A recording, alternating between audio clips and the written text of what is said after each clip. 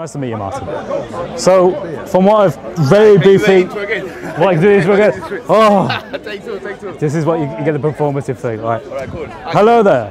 As you just said, your name's Martin, my name's Chris. You've said that you're a Satanist. I would say where I say Satanist, because it's dangerous to kind of say you're one thing, because people kind of polarize it and try and entrench views. So okay.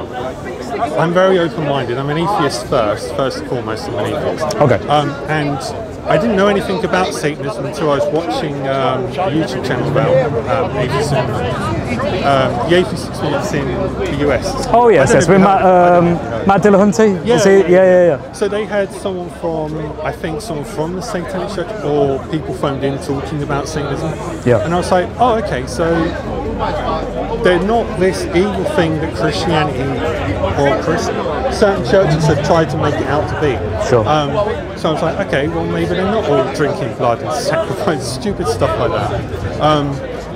So I was like, okay, well, I'm listening to this. They seem perfectly reasonable. They have issues with the church and God the same reasons I would have issues with Christianity and Bibles and stuff. Okay. So yeah. Then I watched a documentary about it, and then I decided to read up about it a bit more so I can educate myself on it before I could give an opinion about it. Yeah. And I was like, oh, okay, so I had a lot of those ideas before I even knew they would fit in this satanic worldview. Yeah.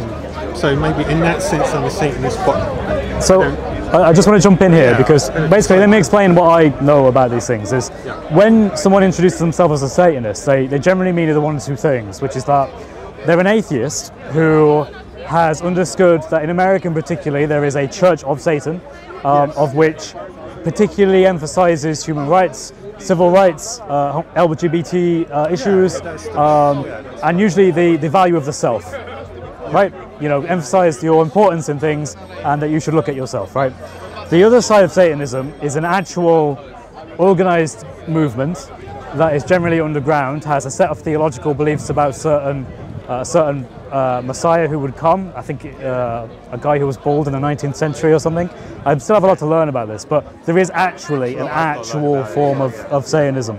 They actually have their own places that they meet. They have they're very big on recording things with cameras and stuff like that. So it's always important to know exactly which one you're referring to.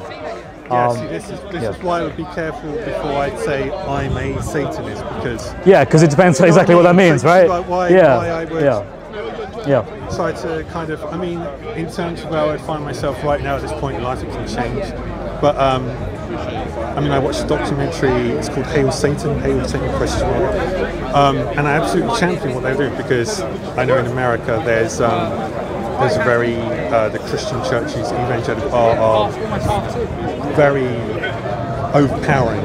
They bully a lot of people. It's full overpowering. Well, so if Satanism is about rebelling against something that's authoritarian, or that's then I would say in my atheism I could also be satanic in that sense that I'm rebelling. I'm not just so that's how you don't believe in God. I rebel against Christian churches, evangelical churches, Catholic churches, whatever kind of overpowering. Sure. Trying to. Can I just clarify? Do you actually think that there is a God of some sort, or? No, I don't believe. You are an atheist, right? Sorry. I don't believe there are demons. Okay, that's fine. Just wanted to clarify. That's fine. Any superstitious ideas, which is what the gentleman who's now probably over there talking rubbish about me. Wasn't listening. So there are a few things here. You know, decades ago there was an actual problem in this country in particular, but also in America, with an over-conservative effort, and it was largely established and funded by religious groups, particularly Christian groups, to ban what it considered to be harmful media. And this is actually how we had things like, I'm sure if you play video games, if you go and you buy a certain video game, they're actually pretty big. They're pretty big. Yeah. Now I grew up in that, and I remember being absolutely annoyed that we had this thing. And I think is it Thomas Clark? I can't remember his name. Very famous American Christian who was a lawyer who went around making his living off advocating that children should not play video games. There should be very strict ratings, and you have to adhere to those ratings, and they won't sell you a video game if you don't. right? And he was the guy who was going around saying that Doom influenced the Columbine killers. Okay. Yeah? I don't know if you're familiar with Columbine killers. I know about Columbine. You know they used to play Doom? Both of them. There are people that used to say that Carry on. So, I'm just sort of giving a background about over-conservative efforts, largely by Christian groups, that were misguided, I think, because they misunderstood exactly the influence of media. They misunderstood exactly what they should be doing and what they shouldn't be doing. They took a overzealous view of media, thinking that was the best way to make sure that people didn't become, in their view, Columbine killers, basically. They thought, you play video games at a young age, you're going to become a mass murderer as you grow older, right? Now, I don't hold to that view at all. And in fact, I would say that many Christians today don't hold to that view. We hold to a more nuanced view where we acknowledge that media does influence people, but it's more people who have disabilities, who don't understand how to interpret things properly, who are easily influenced. Those are the things that actually, okay, you know, you probably don't want to have someone who's 18 who has mental issues, who has a history of poor mental health, shooting people and taking that as his main influence. That might be a bit, maybe not that, right? Armed population of guns that could potentially have mental health issues. Sure, right. There are many grounds for that, right? Yeah. But I think now that's no longer the issue. What the issue is in today's world, I think, is actually a progressive issue, in that there are progressive left-wing political groups, activist groups, who are advocating for things that are so radically different from the status quo, that is where the authoritarianism of today is coming from. So, for example, there are now real repercussions that Christians in particular, but also Jews and Muslims, but also anyone really, who doesn't conform to the LGBT view, will face in the workplace. If you work somewhere and you happen to mention that you're a Christian and that you don't particularly think that homosexual sex is a good moral thing, then you are at a real severe risk of losing your job. In fact, you're no longer just at a risk of losing your job in the private sector, you're at risk of actually being taken to court under the hate speech laws. Because in this country, in the UK, following legislation that came in a few years ago, if you say anything that is critical of LGBT or anything that is critical of other religions, you can potentially be taken in and charged in court.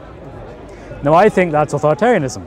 I think that's, in some sense, a form of light fascism. Yeah, and I'm very much against that, right? Yeah, I'm quite. Free to you see, you can. Sorry. Yeah, sorry. No worries. You can do the same. It happens a lot. People do that. But anyway, conversation. Yeah, we should be free to critique ideas because it's through that critical aspect that we got from the Enlightenment. I would also argue you can find it in scholastic views in the church before that. But we have that view that we want to critique things, to know things, because if you can't critique it, how do you know if it's true or if it's just a bunch of nonsense? Yeah. And it's through that we actually say, right, as Christians we have confidence in our beliefs because we can defend our beliefs. We can say, right, we can talk about doctrinally we believe this is why we believe it, here is how it's based in reality. It's not anti-reality, it's not some pie-in-the-sky idea, but it actually has practical effects for the real world. And we've had to learn to do that because there were many Christians that back before the Enlightenment, that didn't do that, right? There were groups that didn't. And those groups largely don't exist now. There are a few.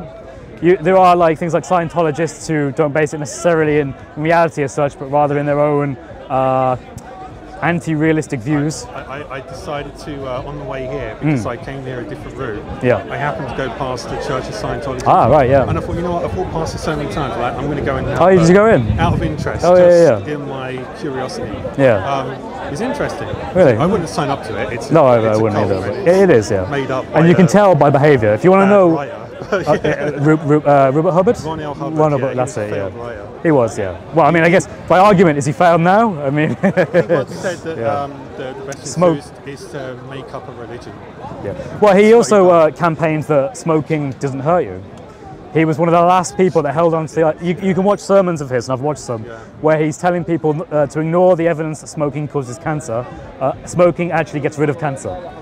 That was one of the things he said, yeah. And you know when things are occult because of the way how they handle leaving. In other words, if you were a Christian, if you said, actually I don't want to be a Christian, and you left Christianity, what would happen is I would pray for you. And I'd be annoyed. I'd be upset. I'd be like, oh no, right? But there are other things that I would say are indicative of cult behavior, like Jehovah's Witnesses, I think, are a cult. And the reason why is because, having looked into Jehovah's Witnesses and having friends who are part of Jehovah's Witnesses, when they leave, they are told that they are not allowed to have anything to do with their family if their family is still in. Cult behavior. Right, and that's when it's like, and literally they have a doctrine of shunning, right? And I've seen. She tells me all about it. Likewise. And that's how we know what cults are. But what I will call you to is not to a particular religion. I'm not saying you need to be Protestant, Catholic, Orthodox. You don't need to go to this church. You don't need to do any particular form of religion, but rather that I will call you to be a disciple of Christ. So what that means is that you pick up the Bible, which is the earliest historical manuscripts we have of someone called Jesus, who was a man of Nazareth, who claimed to be the Messiah of the Old Testament, that was prophesied through 1,000 or 1,000 to 2,000 years beforehand, that there would be a Messiah who would come, who would be the Saviour of the world, who would take on the sin, both past, present and future, of all who want to, and he will put it on his shoulders and he will pay the penalty. So what that means, practically speaking, is me and you both do things that we regret. Me and you both make mistakes, but we both mess up, yeah? I'm not perfect. It's human nature, right? It's human part. But the difference here is that I believe as a Christian that there is someone who is willing to pay that for me. And I'm not just talking about the things I have done, I'm talking about the things I will do and the things I may even be currently doing. There are things that we all struggle with, right, in life. You know, it's as simple as like waking up one day on the wrong side of bed and, you know, being a bit annoyed at your brother or your family or whoever, and you say something you regret, and it's like, oh, well, you know, that wasn't great, but, you know, every day we are in need of a saviour because we are in ourselves in need of saving, because we are not perfect, right? Now, when I say things like in need of a saviour, what I'm referring to is the fact that I am far beyond perfect. I'm not nowhere near. But if there is, as I would say, a God who is perfect morally, then if I wish to be with that God, then I can't on my own merit justify any rational grounds for being with that God. I can't say, hey, you know what, if there is a God, if this prayer thing actually works, I should be with you. Because I want to be with you, and therefore I should be. They'd be like, well, no, because I'm quite a bad guy, really, in comparison with a perfect being. I might be great compared to some other people. You know, I might be great compared to Hitler, but how do I measure compared to an almighty being who is perfect in his own nature? Well, I don't really do well at all. So in order for me to justify why I should be with God, God is the one who has to act, not me. Because God needs to do something to meet me where I am in my sin and say, I'm not going to just wipe it under the carpet because that wouldn't be just. You know, and a God that isn't just isn't a loving God. You know, a God that says to Hitler, don't worry about it, it's all good. That's not loving, it's not just. Yeah. But there is in the umbrella term of what it means to be loving, you have to be just and you have to be merciful. And if you're not the right amount of those two things, you can't be said to be loving. Like I said, a God that just forgives Hitler is not a loving God. A God that never forgives anyone who truly seeks repentance is also not a loving God. So the God that we believe in is a God that loves you where you are, and he wants you to have that free gift of salvation. And he offers it to you. It's in your back pocket like a check that you can cash in whenever you want. All you have to do is accept who he is and what he's done for you. And that is the message of Christianity, and that's what I would be calling you to. I know I've spoken for a while, but go on, sure. I talk to lots of different people here. That's good. Whenever I see, people doing a similar thing on the high street or whatever, I stop and chat. Yeah. Sometimes they want to shout down, "Hellfire!" which means you've got to shout back because they're trying to control the situation. And some people want to have a dialogue like this, which is really good. This is the best way to do it. Right, exactly. This is the best way to do it. Not hellfire, yelling, and so I'm used to kind of the message. You understand the idea of the narrative. Yeah, I mean, ultimately it is going to be the same message. Jesus dies on the cross, sin, blah blah blah. Jesus something. Pay up, or follow up, or you go to heaven. If you don't, you go to hell. Blah, well, it depends where you want to be. All that sort of stuff. It really does depend where you want to be. Like if you want to be with God, then he gives you a way to do that. If you don't want to be with God, that's fine. He won't force you to be with him. There will be a place of absence where there is no God. And that's where, if you want to be, you will be. You see what I mean? No, I see what you mean. Yeah. I went to church as a kid up until 17, 18. Yeah. Oh, okay. So you're familiar with that. So I sat in circles, Bible passages. Yeah. But now I'm more aware of where there were errors, that at the time maybe I wouldn't have had the thinking or confidence to say something. So can I just maybe now fueled a little bit by my Satanism, as in activism, Satanism. Now maybe I can sort of fight back, punch back intellectually. Oh, that's cool. Not so, actually literally. No, I didn't take it literally. That's in words. Yeah. So I guess for you, if I had to boil it down to two things, intellectually or emotionally, what do you think your biggest objection is to God? Does it come from an intellectual point of view? Is it about manuscripts? Is it about philosophical arguments, scientific evidence, or is it evidence that a God exists? Okay. That your God or any God. Okay. Obviously yours. Yeah, mine's a specific. A whole sea of absolutely. Yeah. Gods and many people make claims about who that God is. And cults and religions. Yeah, absolutely. Everyone thinks they've got the answer. Yeah. But I do want to say though that you also think that you have the answer. Because if you're positing that there is no God. No, I'm not saying there is no God. That would be. I can't do that, because if I say to you there is no God, then you can go, well, you're making a point. Now you have to prove that. In the same way that if you said there is God, I go, well, can you demonstrate that? Or can you? Correct. I can't prove you to there is no God. I don't believe that there is necessarily no God. It's just that. So I'm a bit confused. The evidence hasn't been brought to me. Yeah. Okay, that's fine. For me to say there is positive. I don't. Absolutely. At the moment, that's fine. The best thing I've got is the likelihood is gods don't exist, and they are part of. Based on what? What we make up, and it's come from our. Right. So you say that man was not made in God's image, but God was made in man's image. I think that's your doctrine that you're. Okay. So there are many arguments for God's existence, and as a theist and as someone who has a big passion for philosophy, I'm convinced by the philosophical arguments for God's existence, namely the fact that there's a moral argument, that I base my grounding of objective morality in the fact there is an objective source, and that is the grounding for both moral values and moral duties. I find that to be satisfactory and the best explanation of my own experience, my moral experience. There's another one, which is the Kalam cosmological argument. So namely the fact that everything that begins to exist has a cause. The universe began to exist, therefore the universe has a cause. And then we can derive from that, if that conclusion goes through, that whatever that cause is, it has to be outside of time, outside of space, and powerful. I think that's a good basis for a generic God of some sort. I mean, I mentioned the atheist experience. So I mean, they would talk about stuff like that. Right.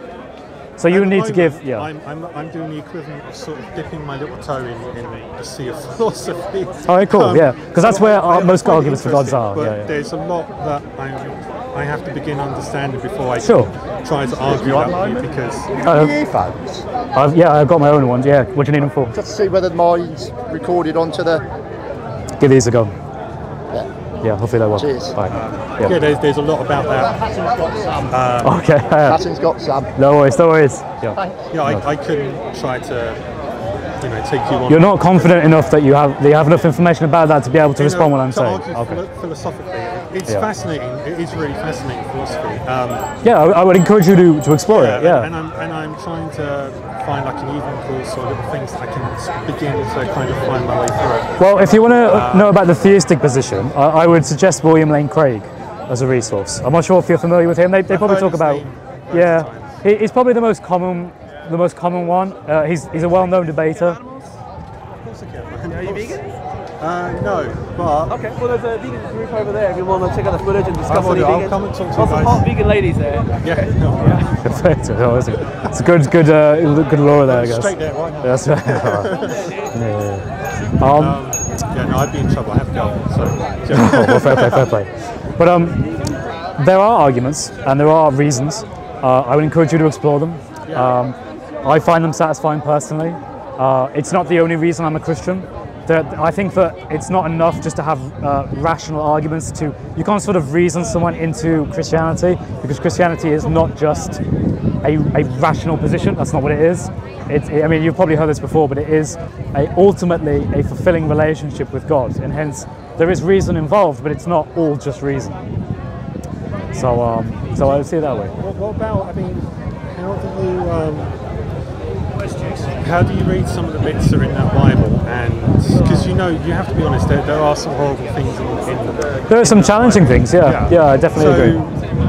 How do you read when I was a kid and I was in the kids are part of the Bible reading group, they just went, God done the flood and everything was great. But when you're a kid, you don't really think about it properly until maybe later on you go, hang on, so if he does this flood, lots of people drown.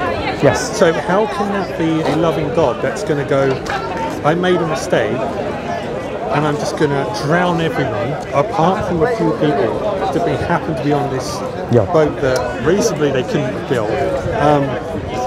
Yeah, it depends on whether you take a literal view of there's a global flood or a local flood. This is a good God, because if me as a human, not as a God, looked at the same issue, I can go, why would I murder all these people because I made one mistake? There's better ways to fix So, are you the problem. familiar with the biblical narrative? Isn't merely that God decided one day, hey Noah, get on this boat, I'm going to flood everything.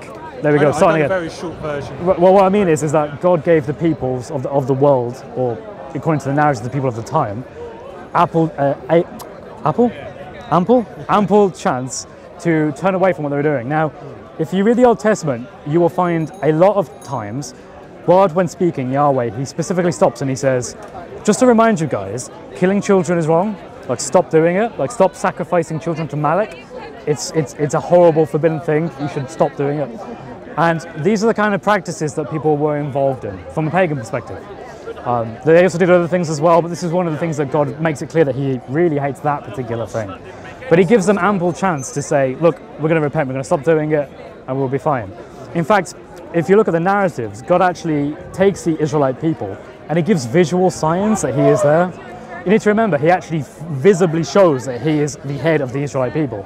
He appears as a cloud of fire and a pillar of light, and he says, look, I am with these people, I can visually show you. I'm going to part the ocean, I will give you visual signs that these people are protected, and I am the true God, and I am with these people. Street Mike, yeah, he's a lovely guy. Yeah, he's cool. So, the narrative, there's a bit more thing involved in that with why God chooses to make this choice. Now, there is something called theodicy in Christianity, which is when you look at why God may have had reasons to do certain acts. Now, I'm not going to tell you that we know all these reasons, we don't. There are some things that only God knows the reasons as to why he did. I can't give you a comprehensive, 100% fully explain the mind of God to you, because no one can. No one can at all. I would probably agree if there was a God. Yeah. We are God's up there and we're just humans. Yeah. I mean, How even if you understand something beyond us as humans. Right. So it would make sense, given that we're limited in our nature as humans, that we would only know certain things of what God reveals to us. In other words, we can reason about him because we're rational beings, although we're full of emotion and all sorts of other ugly stuff, but we do have reason. We can use our reason. God approves and has given us reason, but it's nothing like God's reason. So there's always going to be that disconnect of, we're going to see aspects of it, but we're never going to see the full thing. So that being said, we could reasonably conclude that there would be a disconnect between what we think should happen and what God thinks should happen. We might be like, okay, yeah, the floods are necessary. Actually, you could just do this. But the point is that God actually explains, well, I know how everything is going to play out. He has foreknowledge of all possible events. And therefore, given that by his own nature he is the greatest conceivable being, which is the philosophical definition of God, he therefore has to be the greatest moral being. He therefore has to be the greatest good. So what he decides has to be working with all possible options, all possible worlds. He is picking the best possible worlds given human freedom. And that's what we would believe as a philosophical approach as to what God is doing. Sorry, they were pointing at my daughter likes your talk.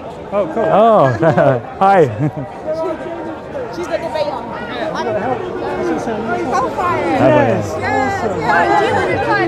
Sorry, man. That's I'm what. a fan. I'm a fan of it. That's cool. Have you seen it, Stranger Things?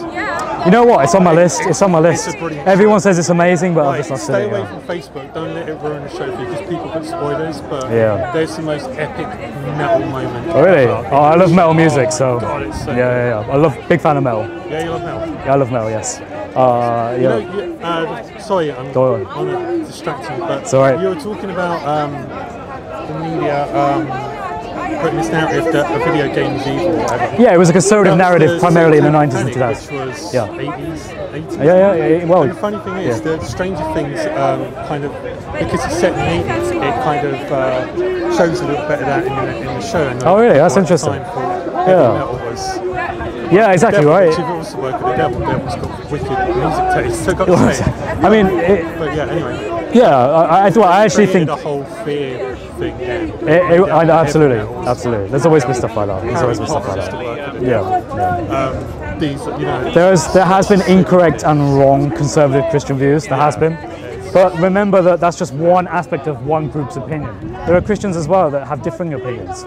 Anyway, yeah. So I mean, you will meet Christians who are just they come with a lot of emotion, and they want to tell you about hellfire, and they want to say you need to repent. And I do agree that you do need to come to Christ. And that's what I'm offering you today. I'm not inviting you to any church. I'm not inviting you to any religion. I'm simply saying, look at what Christ taught. Read the earliest manuscript accounts.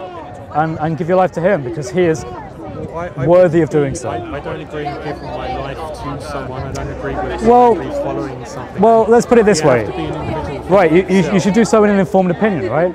But whether we like it or not, we do give our lives to something. Some people will give their lives to money. Some people will give their lives to women. Some people will give their lives to heavy metal music, maybe. Like, it depends, yeah. We all give our lives to something. The question is exactly what it is. I would say that Jesus is the way, the truth, and the life. I don't know if you're familiar with that. I've heard that. That's what He claims of Himself. He doesn't say, look, I'm just a good guy. He isn't just saying, look, I'm going to do something nice to you. He says, I am the one who was before all things. And He is the true God. And He has come in flesh as a person of Jesus Christ. And He gave His life to say, look, I'm going to pay it for you. When He was dying, He said, look, they don't know what they're doing. But I'm doing this for all humanity, no matter who you are or where you come from. There's always that option to you. But anyway, I'm just going to say, look into the theistic point of view. William Lane Craig is someone I would recommend as being a populist and also a scholar. Look at his popular work. It's a bit easier to understand and to get into. And give it an intellectual shot. Give it an intellectual shot. Well, I watch the Atheist Experience. I listen to it on the podcast. So look at going back. Oh, that's fine. Back and forth. That's great. Keep watching the Atheist Experience, but also look at the Christian equivalents, because Christians have some as well. Yeah. So Unbelievable would be a good one I recommend as a podcast. And they have Bart Ehrman on, Richard Dawkins has been on. They have atheists on, and they have debates. Yeah. Broaden your horizon. Because part of the reason, what I'm trying to do is maybe represent atheism and Satanism. The point is that where a lot of people will go, oh, you're a Satanist, you must be connected with evil, or you must be automatically horrible or wrong, or all these things. Do you think that so far as in the time that you met each other, you're able to say you've spoken to Satanists? There are some Satanists. There are actually. Again, it always depends on which kind of Satanist you talk to, because there are many there are atheists or who have an interest in freedom of speech and freedom of rights. They have an interest in critical thought. I've met many people like that who are lovely people. Absolutely. And you appear to be one of them. We've had a great, lovely chat. I'm sure, absolutely. There are technically a subgroup that do try and do that, but they're very secretive. However, I have met people who were part of that group, and I get my information from them having them, they're Christian now, thank God, but they used to partake in those kind of groups. Yeah. But it's quite secretive. But anyway, should we leave it at that for today? We can leave it at that, and if I see you again, I'll chat to you again. Yeah, absolutely. Martin, was it, yeah? Oh, yeah. Chris, have a lovely time here, and thanks for the chat. Oh wow, I'm probably going to be burnt already, but yeah, it's a good idea. All right, God bless, my friends. Take care. I always forget about the wrap-ups. So I had a really nice, pleasant, calm chat with a man who calls himself an atheist, but also was a Satanist. But it was clear that the way that he meant that was in a Satanist as the atheistic way, the critical of religion way. But like I said, we had a great chat. It was very pleasant. He wasn't aware of the theistic arguments for Christianity. I encouraged him to go and look at those arguments, because I think that will give him a much better, more unbiased-sided perspective, as he's getting his information from the Atheist Experience, which I think is very much in favour of atheism and not so much about giving a fair shot to theists. I told him that I call him to be a disciple of Christ and that would be a much better path for him to take, that he can do so in a rational and intelligent way. And I hope he takes that seriously. I hope he looks into these arguments, and Lord willing, I hope he abandons Satanism and becomes a Christian. God bless. There you go.